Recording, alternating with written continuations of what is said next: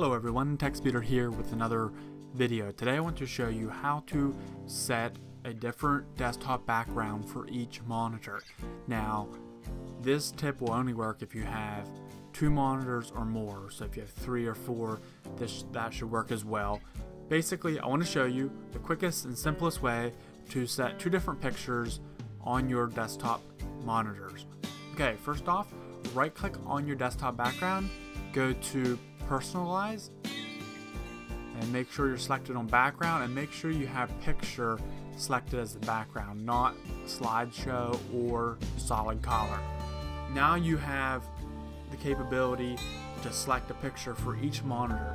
Right click on the picture you want and hit set for whichever monitor you want. In this case I have 3 monitors, so I want to say set for monitor 2, and perhaps I want to set this one for, say, set for monitor 1, set this one for set for monitor 3.